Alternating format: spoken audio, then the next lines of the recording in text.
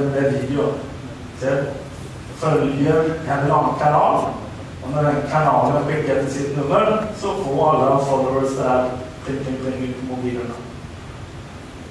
Här har vi exempel på artister, sportslag, charity saker som man logiskt pratar om.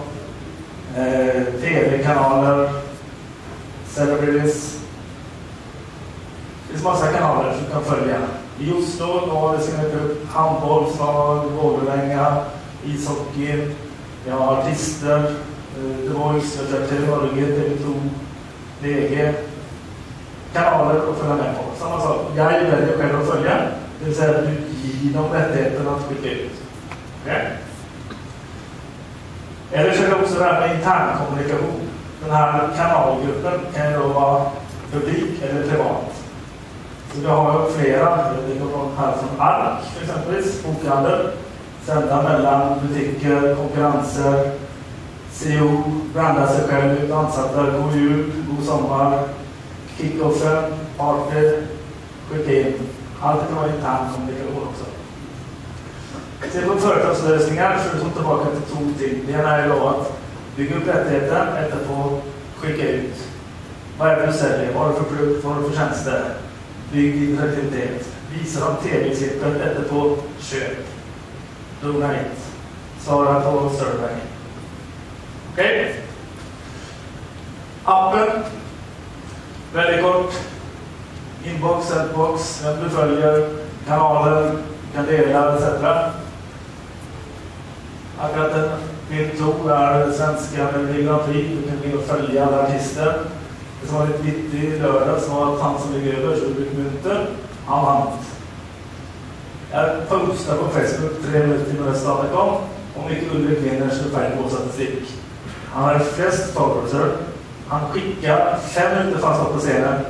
Skicklandes, ska upp och synga live för hela svenska folket. Boom, ut alla sina fans. De ser på honom, han kommer på scen, han står i green room efterpå. Då vill du rösta, stäm. Jag såg på hur många followers och stämmer och replies han där, som shit, han är way off. Ja, först ut, han vann.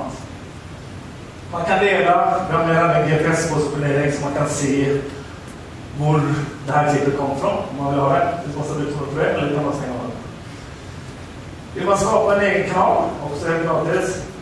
Nevesplay.com. Du kan följa olika länders kanaler, lite som en Twitter och Facebook där, så ta med det. Utan att jag bränner för mycket. Det var det där. Efter man skapar ett konto så alla har ju säkert en fanpage som man incorporate, eller en artist eller så. Det finns gratis också templates där man kan konfigurera upp allt det här. Allt är optional. Akkurat de visar competition-tabben som är en fin sak för att få flera folk in på sin fanpage och likea den här pagen. Det är så det här för en indisk grej. I en iPad, vad ska man göra? Då lastar jag appen, spelar in, skickar ett nummer, stäm med likes, viral effekt, massa folk måste likea fanpagen. Big likes. Interaktivitet. Jag har rättigheter, jag skickar ut. Vad vill jag göra? Jo, det här är som videon som förtäller om produkt, tjänster och annat. Efterpå ska jag donera. Erik Sader, det här var TV i Sverige som fick ut till sina 1000 kunder. Hej Europa, det här är Erik Sader. Du har fått en gratis biljett till Globen i en konsert, en VIP-biljett. Och så kommer de, visar ut biljetten i Globen, checkar in. Efterpå, konserten slut, Erik Sader. Ja, vad syns det då? Pling. Ja, 3, 5. Då bygger vi interaktivitet med mobilbrukaren.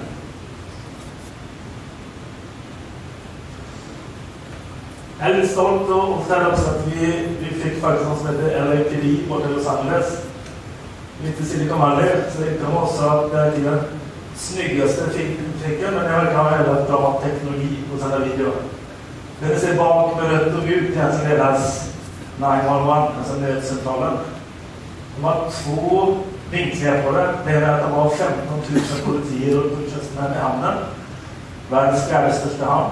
De tar emot alla container till USA, eller 50% av alla. Allt av narkotika och ting och bomber och finner filmar som evidens och skickar in dem. Det andra är att borgmästaren är livrädd för nykter i containern. Hur ska vi kunna römma Los Angeles fort när vi finner den här containern? Och sen kan jag skicka ut alla invånare i Los Angeles som vill uppmana dem till de kallar för citizen reporting. Jag ser en car accident, jag ser ett hus som brinner, jag ser någon som slåss, jag ser en våldtäkt. Jag filmar snabbt. Trycker på ikonen, in den här bakomliggande.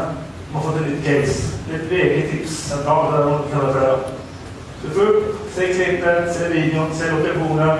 Bedömer den här ska till polis, den här ska till brandkår, den här ska till ambulans. Den här ska till kommunen för en bullerväg. Okej? Ja, olika zoner var på kartan. Då tänkte jag egentligen lämna över ordet till Anna-Louise. Hon är då en av våra kanaler här i Norge inom charity, överlevnad. Så det här